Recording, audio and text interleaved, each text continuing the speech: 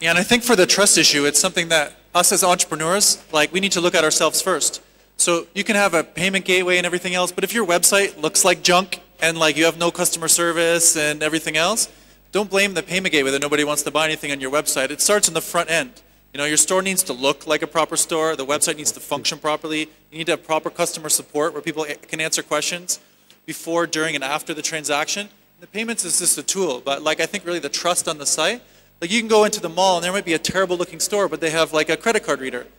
No, people aren't buying because they don't have a good credit card reader in the store. It's because the store doesn't look great. It doesn't look like the kind of place you would want to buy from. So I think that's something important from an entrepreneur perspective to remember. But just real quick, so 30 seconds on everybody, real quick, is what's next? So I have little questions for everyone. So Stephen, Visa makes lots of acquisitions around the world, mobile payments, all these different things or whatever. Real quick, 30 seconds, what's next? What's next for Visa? I think Visa's now positioning itself further and further outside the US. So actually what you'll start to see is a lot of traction in developing markets. We're investing very, very heavily. And so for Visa, it's really now actually taking on a much more global focus than perhaps it would have had before.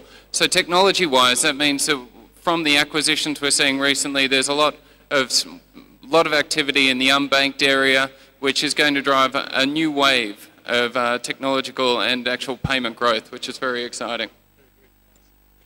So there's a timer right there. You got 30 seconds. Martin, what's next? What are we going to see next? Mobile payments, I think. I think that what we're doing in cashU is really looking at how we can work closer with operators on providing convenient payment methods through the mobile phones. We have a few initiatives going, and I think that's going to be the next thing for us to enable. Cyril, what's coming from Europe? What's great from a payments perspective that's coming here next, you think? What do you think's next? Yeah, Martin stole it from me, but I was about to talk about mobile payment as well. I think mobile is a great tool which has a great penetration in the region and which is a way to transform cash into electronic money. And that's a great tool to operate payments. So I think telco carriers will play that game, banks will play that bank, internet players will play that game, and I think it will make a lot of sense.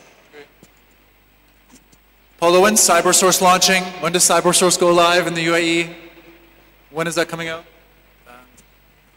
We have a number of merchants already on, and I think they'll be growing quite significantly going forward. So I think from that point of view, it's an exciting time. Also with regards to what's happening next, in general payment terms, I think NFC, near-field communication, is a play that we are investing heavily in. Also mobile payments, mobile wallets, cross-border remittances, P2P payments, domestically, regionally, internationally. But certainly in terms of e-commerce, I think there's expectation of high growth within the region, a high growth within the Gulf.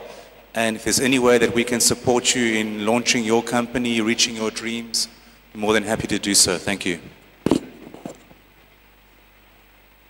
Ronaldo, who's Souk acquiring next? You guys are on a shopping spree. Who's Souk acquiring next? Actually, for us, the next phase is really scaling the 3 businesses that we have. We just launched a very new platform in the market where it's much easier for sellers to put content on the internet, building Arabic catalogs for them, so it's much easier to present their products, as well as for our buyers to have a better shopping experience. We have a vast majority of we have about 200,000 products online today in only Souk, and just enabling to define process of how customers choose and buy products, what we recommend for them is so for me, actually for all e-commerce in the region, it's all about let's scale. I mean, we're all scaling. How do you manage to keep your service up as you scale faster? So we're going to have a bit of time for some questions. I think actually there's a question I'm going to direct that first, and then we'll go into the questions. So Mohammed, your gate to play, providing payment services in Jordan. So what does the landscape look like in Jordan? What are you guys able to provide to the startup entrepreneurs that are here looking to launch e-commerce? So how does that look from the landscape of a Jordanian perspective, specifically in terms of e-commerce right here? Good luck.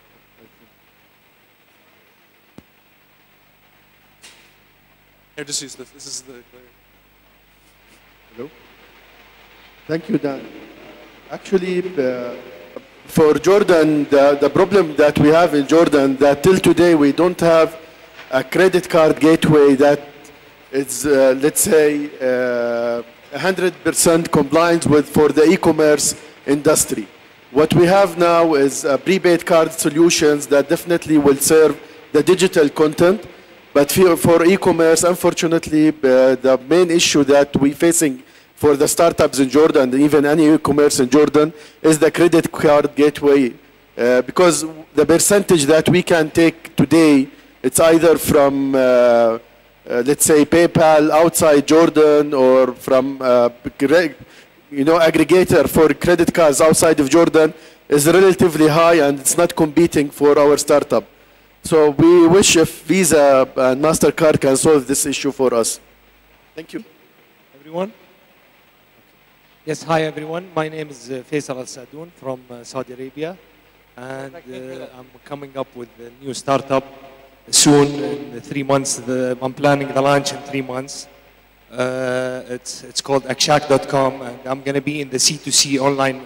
It's basically a C2C online marketplace. And my question to you, to the cashU, is their fees are very high. 4% is really eating up the margins of an e-commerce operator, because as Ronald said, if you take 5% and then cashU takes another 4% from you, what's left for you as the merchant? So I think really cashU really need to look closely into evenly share the profits with the e-commerce operator or the merchant.